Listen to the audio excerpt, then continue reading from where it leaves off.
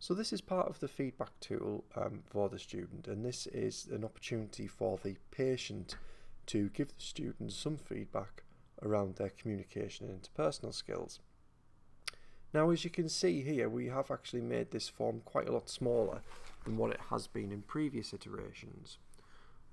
So as you can see here, we've reduced the amount of questions asked to 3 questions. We've also identified a couple of little qualitative comments, what the student did that was good and what the student can do to improve, which gives the opportunity for the patient, should they so wish to do so, an opportunity for them just to give a few little qualitative comments for the students there.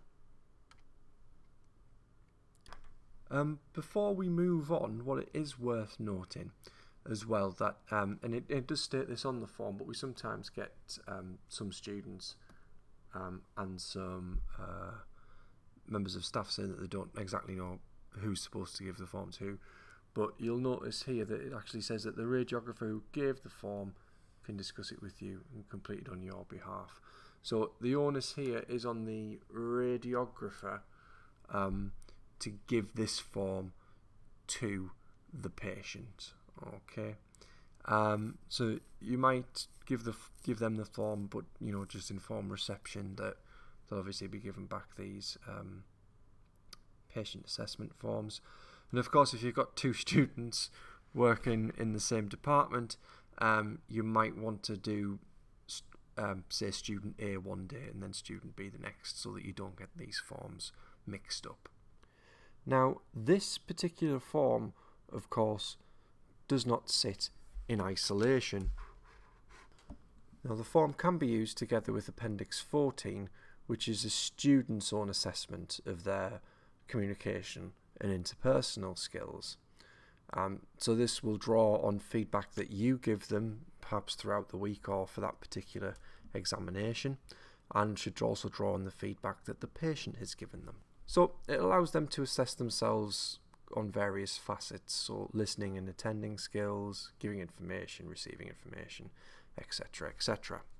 And the form also allows the student to go into a little bit more depth than the simple kind of Likert scale type questioning that we'd seen on the previous page. So here it allows them to identify in a little bit more depth the aspects of the communication that they think that they've developed or that they may already have, and also any strategies that they can use as well to improve their communication and interpersonal skills. Doing all this in tandem, what it allows the student to produce is an action plan.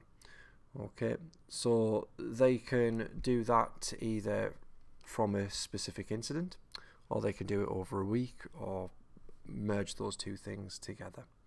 So we've got here, they should really be summarising the feedback that they've received from the radiographers and the patients, and tallying that up with their own assessment of their communication and interpersonal skills, things that they've learned, identify aspects of their communication that are good, etc.